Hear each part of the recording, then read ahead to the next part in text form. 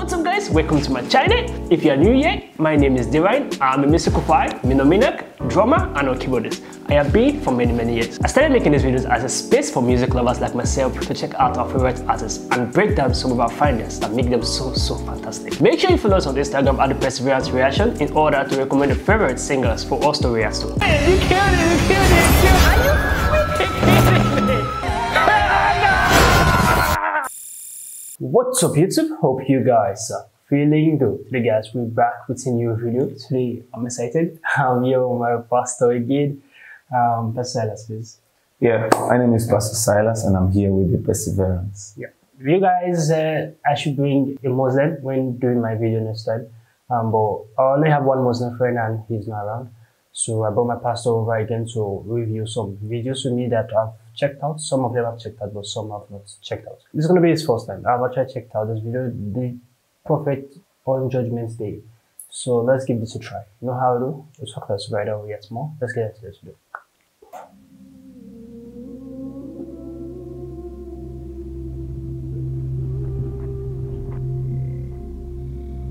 Prophet sallallahu alaihi wasallam said, on the day of judgment, you will reach a position of misery.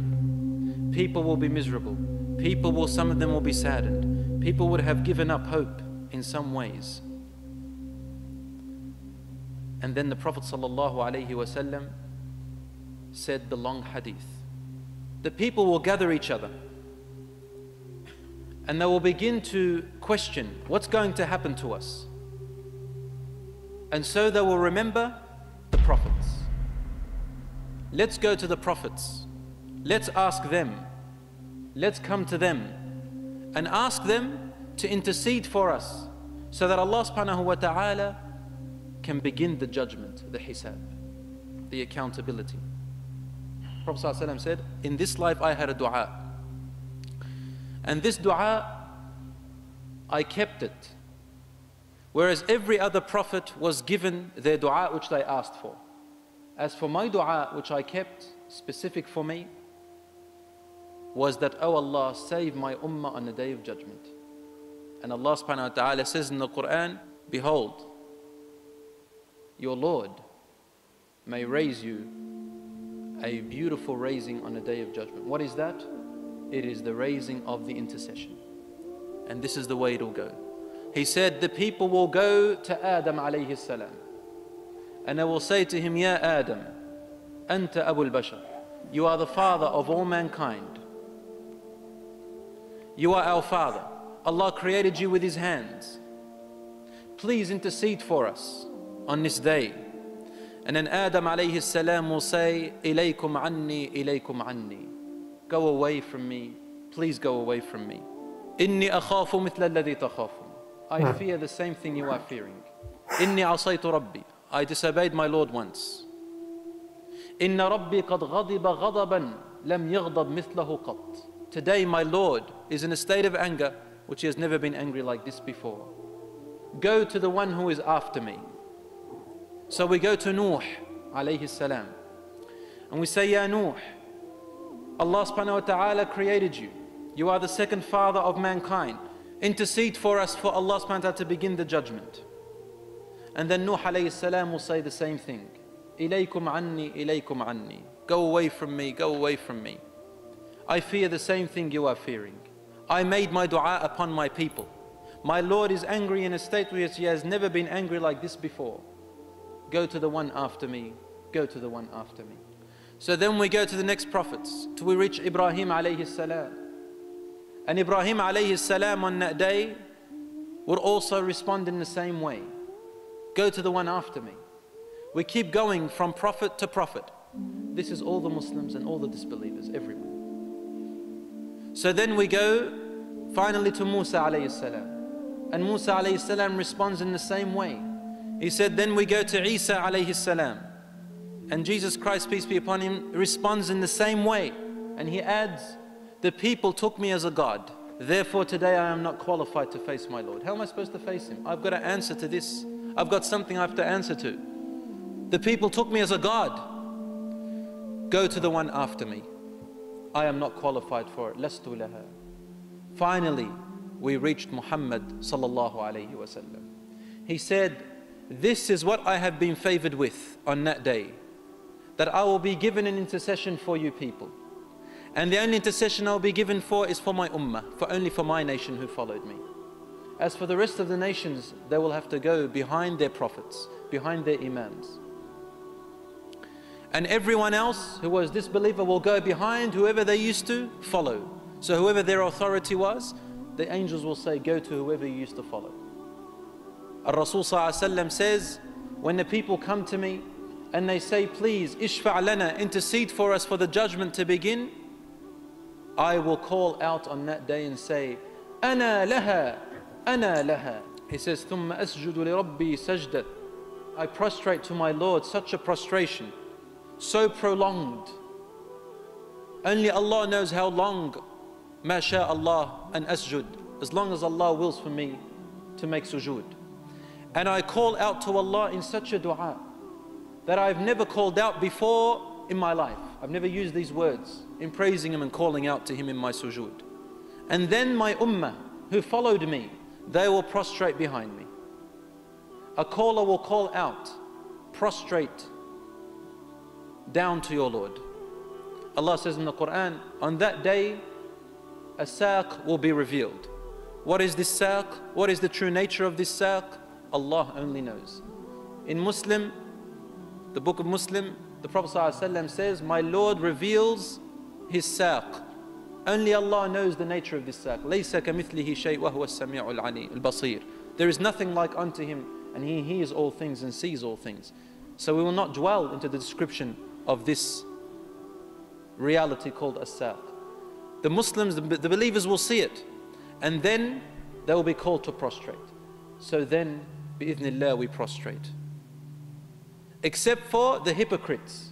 Allah says, فَلَا يَسْتَطِيعُونَ. They will not be able to prostrate, and the disbelievers will not be able to prostrate. As for the Prophet ﷺ and his ummah who are still prostrating, the hadith says, فِي ذَلِكَ الْيَوْمِ يَنزِلُ اللَّهِ. On that day, Allah will descend. How will He descend? What does descending mean? Only Allah knows the nature of this descension. And Allah says in the Quran, on that day, your Lord and His angels will come. The angels in line like soldiers. And Allah's throne will be brought. What does this throne look like? Only Allah knows. But it will be brought, and there will be 8 angels carrying Allah's throne. These angels, the description came in the hadith, that they are so humongous that it will take 300 years journey for a person to reach between the shoulder and the earlobe. They look in that nature. What the earlobe looks like, Allah knows. What the shoulder looks like, Allah knows. But the point is, these angels are humongous. 8 of them carrying Allah's throne. The Prophet ﷺ said, the sky, the worldly sky, this universe that we see, compared to the second sky, because there are 7 skies Allah created, is like a ring thrown into the desert. And the second compared to the third is like a ring thrown into the desert. And the third compared to the fourth is like a ring thrown into a desert. And so on until you reach the 7th. And the 7th compared to the arsh, to the throne of Allah subhanahu wa ta'ala, is like a drop, in one hadith, like a drop in the ocean. وَسِعَ كُرْسِيُّهُ السَّمَاوَاتِ وَالْأَرْضِ. And there is Allah's kursi, which is above the throne. And the kursi encompasses the whole skies and the earth. It's even larger than the arsh, than the throne. That will be brought on the day of judgment. And then Allah will say, Ya Muhammad sallallahu alayhi wa sallam, irfa' ra'sak, lift your head, was'al tu'ata, and ask for anything, I will give you. Then the Prophet ﷺ lifts his head, and the only thing he will say is, Ya Rabbi ummati ummati. Oh my Lord, save my nation, save my nation. The ummah of the Prophet ﷺ. And he will know them. Rasul ﷺ will know his ummah which he interceded for. How will he know them? When the Prophet ﷺ was saying, we are waiting for you at the hawd, he said, follow my sunnah and stick to it. What I am on and my companions, stick to it. And I will be waiting for you there. And I will call you. and say, come and drink from the fountain. شَرْبَةً هَنِيئَةً مَرِيئَةً لَا يَظْمَأُ بَعْدَهَا أَبَدًا. Prophet ﷺ said, you will drink from it. A drink that you will never, ever be thirsty after that again. Thirst as in the quenching of thirst which brings you to fatigue. That's the thirst we're talking about. You will never be thirsty like that ever again. And you will enjoy it. This fountain on the Day of Judgment, he says, it will be colored like milk. You'll say, this is like milk, but it's not like the milk of this earth. It will taste sweeter than honey, but not like the honey of this earth. And you will have cups of gold and silver. Some of the ummah of the Prophet ﷺ, we ask Allah to let us drink from that, will drink by themselves. And some of them the Prophet ﷺ will give them to drink from his blessed hand, sallallahu alayhi wa sallam.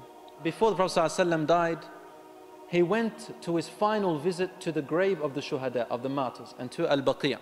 And he made dua for them, and then he said the following words: وَدَدْتُ أَن لَوْ رَأَيْنَا إِخْوَانَنَا. The only thing I will miss of not seeing is that I will die not seeing my brethren. And then Abu Hurairah radiallahu anhu said, Ya Rasulullah, أَوَلَسْنَا نَحْنُ بِإِخْوَانِكَ. Are we not your brothers already? Look, we're here, you can see us. He said, Ya Abu Hurairah, you are my companions, yes, and you are my brothers. But the brethren I'm talking about, they are not here. هُمُ الَّذِينَ آمَنُوا بِي وَلَمْ يَرَوْنِي. They are the ones who believed in me and followed me, but never saw me, never met me. We ask Allah that we are them. Ameen. He said, what will happen? He said, I'm going to meet them on the Day of Judgment, and I will call them to drink from the fountain. He said, كَيْفَ تَعْرِفُهُمْ وَلَمْ تَرَهُمْ. How will you know them and you have never seen them? He said, if I told you that a person had many horses, and some of them were very black in color, and among them there were horses that were striped, with white on their faces and on their arms and on their legs and on their tails. He said, well, isn't he able to tell the difference between these horses and those? He said, yes, very easy. He said, on the Day of Judgment, my ummah will come to me, غُرْلًا مُحَجَّلِينَ. They will come striped with nur, brightness, nur, on their faces. This is what it means on their faces and on their arms and on their legs. How did I know this? Because the Prophet ﷺ said, وَذَلِكَ مِنْ أَثَرِ الْوُضُوءِ.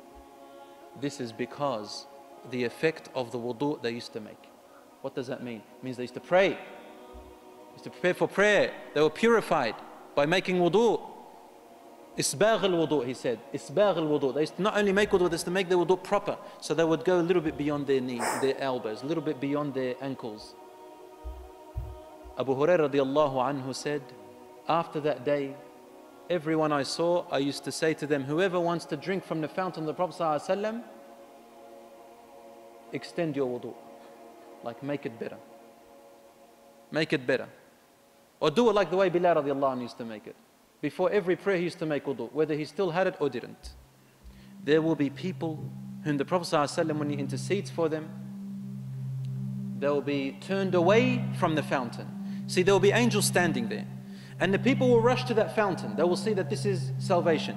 So some of them will be prevented by the angels. And they will look like, Prophet ﷺ will say, are they from my ummah? And some of them the Prophet ﷺ used to know from this life. And he'll say, they are from my ummah.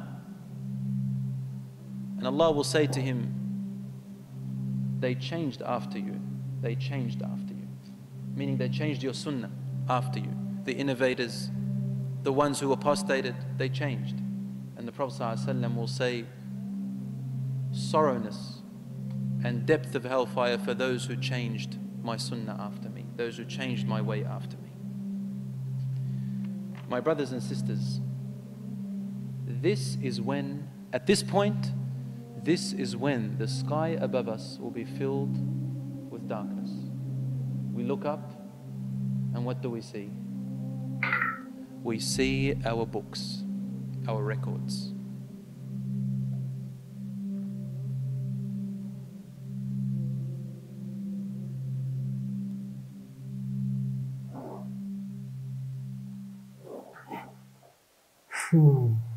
It's really long, and it has a lot packed in it. Yeah, currently, well, first I will start by saying,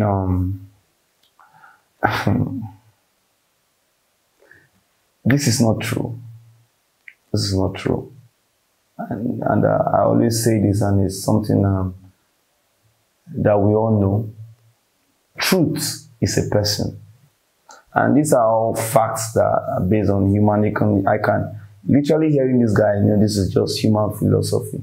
Because there's no way Muhammad will intercede for people. Because first of all, have you asked yourself the question, where is Muhammad now? Where is he? If you say, okay, he's somewhere, someplace, waiting for his brethren to come and then to intercede for them. The Bible talks about the fact that to every man, it is appointed for them to die once. And after that death, judgment. After that death, judgment. The Bible said it. It is appointed for every man. And when I mean every man born of a woman and a man. It is appointed that they die once, and after that death is judgment.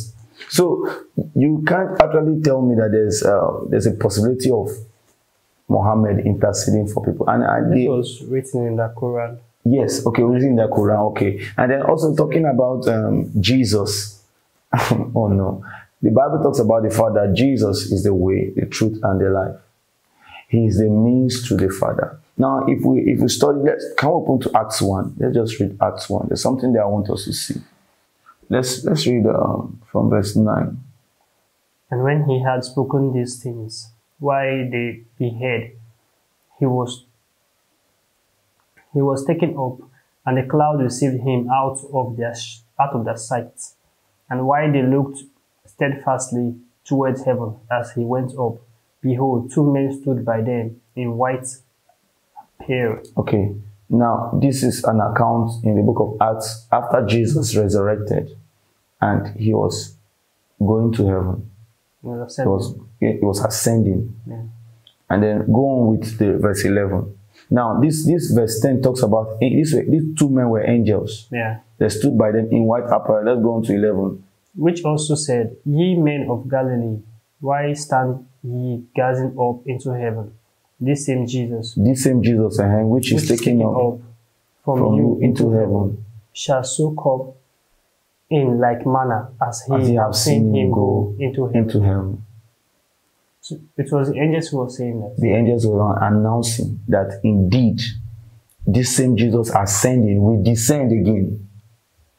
Now, I wish if I came my Bible, I would have shown you this. I would have given you other references that points to the other scripture that points to this particular passage. The same Jesus that ascended will descend again. But this time he's not going to descend for everyone. He's going to descend for some people. That's why in the new covenant, we believers, we Christians, they call us the bride of Christ. Because once we accept Jesus as our Lord and Savior, we come into a union, we come into a marriage. It's given a term like marriage. And it's more like someone who has paid a bride price as a woman. That one is just left for him to, anytime he comes, to take you home. Because he has paid your bride price. So we are his bride. He has paid for us by dying for us. That's why they call us his bride, because he has died for us. That debt that he died is they call it is like a dowry he has paid for us. So the same Jesus that ascended is the same Jesus that will descend.